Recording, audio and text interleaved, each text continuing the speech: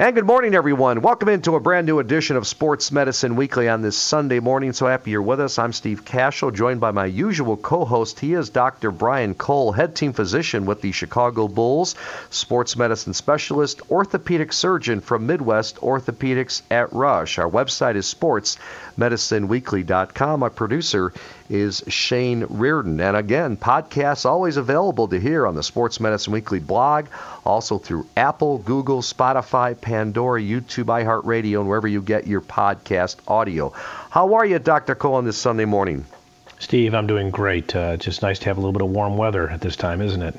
Yeah, it's been awesome. Played a little golf at the end of the week, and hard to believe we can still play here in November, so take advantage of it, right? I hope it lasts.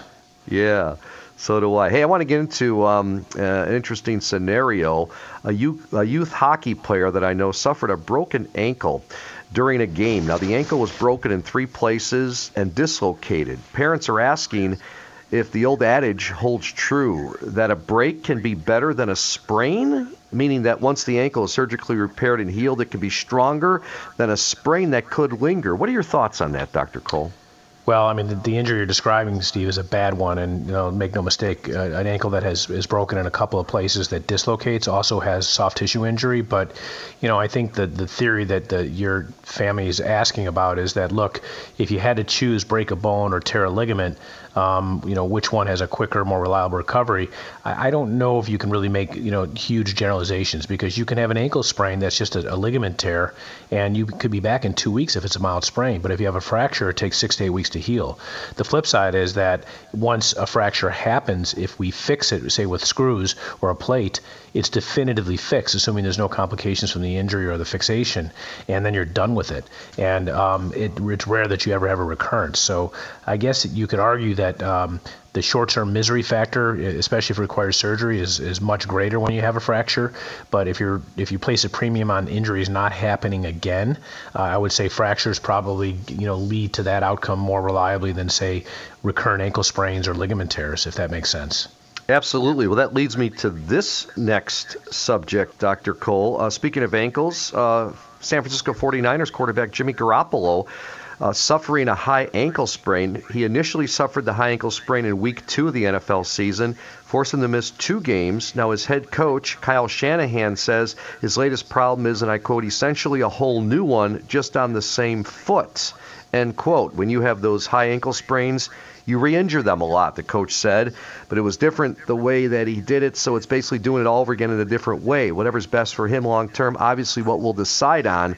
That's what the coach said, but he said if he needs a surgery, then it's going to be year-ending, and he's done for the season. If not, he's hoping 6 weeks. So it kind of goes along with what you were saying there, right? Especially, what Garoppolo had is a high ankle sprain, released by the media.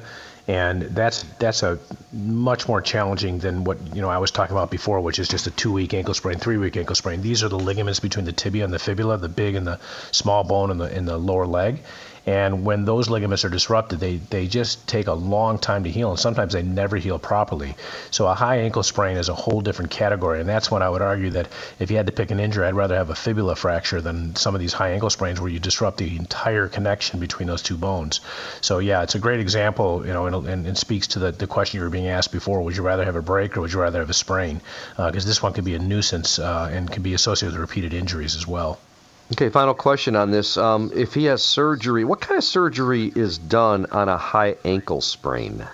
Most commonly, it's some type of stabilization between the tibia and the fibula. And it could be a screw, or it could be a device that there's some really interesting new devices that we use with synthetic polyester or non-absorbable sutures and little buttons and so forth, where you can literally tether the tibia to the fibula through small drill holes. And the advantage of that is it doesn't have to be removed like a screw.